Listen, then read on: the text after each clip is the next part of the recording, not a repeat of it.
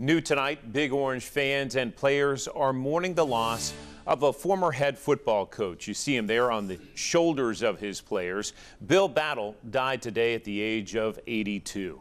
Reporter Maria Guzman spoke to some of his former players about the legacy that coach leaves on Rocky Top.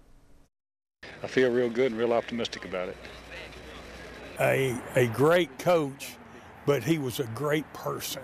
It was the late 1960s, and Bobby Scott was the quarterback for UT football, while Bill Battle was his wide receiver coach. He would coach you, and he would tell you when you were wrong, but you never thought he was eating you out.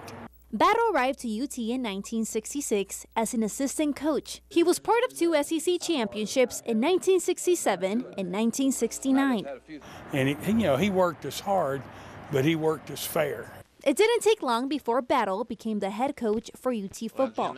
At only 28 years old, he became the youngest coach at the time. Or anything like that, but we're of course fighting to get it. We had our best year when he was head coach. We were 10-1, 11-1, whatever it was. We only lost 1 game, and it was his first year as a head coach, but he ran the program really well.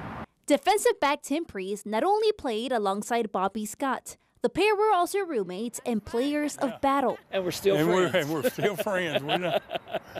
Tim spent 4 years on the field with him.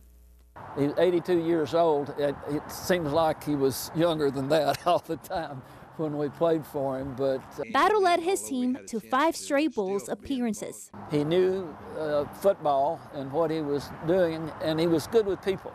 Aside from the wins, his former athletes say it was his integrity that sets him apart. That Bill Battle was an honest coach. He was straight up with you.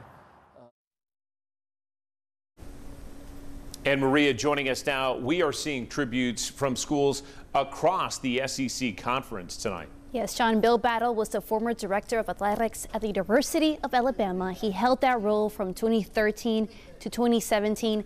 That's also his alma mater, and Alabama Athletics is also remembering him today. John. Maria Guzman with that tribute. Thank you, Maria.